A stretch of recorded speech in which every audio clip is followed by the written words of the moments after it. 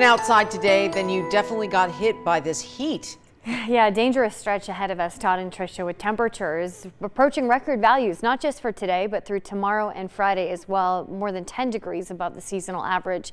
A lot of sunshine. It looks beautiful out from Valley View camera, but unfortunately it doesn't feel as good as it looks because this heat is intense. 106 right now at McCarran, same for Nellis and Henderson, 107 at the Henderson Airport, even triple-digit heat for Summerlin. Now today's daily high temperature record, 107.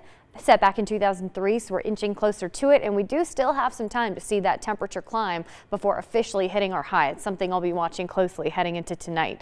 We are running 4 to 6 degrees warmer than this time yesterday. Tomorrow's jump in temperature not as significant, but we still could see highs increase another degree or two as we move into tomorrow and Friday. But it's not just the temperature increasing tomorrow, also the wind speed. It's relatively calm out there tonight, but a bit of a breeze picks up tomorrow and Friday as this ridge of high pressure finally starts to break down. That brings relief by the start of next week. But for the next 3 consecutive days, expect the intense heat to continue. And it's not just during the afternoon. 8 p.m. after sunset, still in the triple digits. It takes us until 9 or 10 tonight to drop back into the 90s. We do expect the clear sky to continue and overall calm conditions. So heat is the primary forecast focus now that this excessive heat warning has started. It doesn't expire until Friday at 9 p.m. Stay hydrated. Limit your time outside during peak heating hours if you can. That's generally between 10 and 11 a.m. and 4 and 5 p.m. But if you do have to be outside during those hours, make sure to take lots and lots of breaks in the shade. It's not just the afternoon highs that cause issues, but when our lows stay in the 80s in the Las Vegas Valley,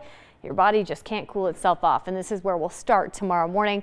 Before highs jump right back 10 degrees above normal. That puts us at 108 degrees in Mesquite tomorrow, 112 for Laughlin, 120 degrees in Death Valley for your Thursday. 107 is the forecast high tomorrow in Las Vegas, 105 for Summerlin, 107 in Sunrise Manor, 107 for Anthem as well. This is really intense summer-like heat right at the start of June. So this is a look at our forecast highs compared to record highs for the next 3 days.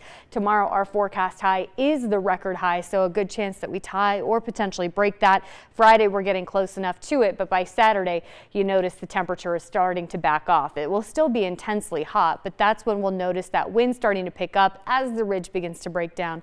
That's what will finally bring the double digits back by the start of next week.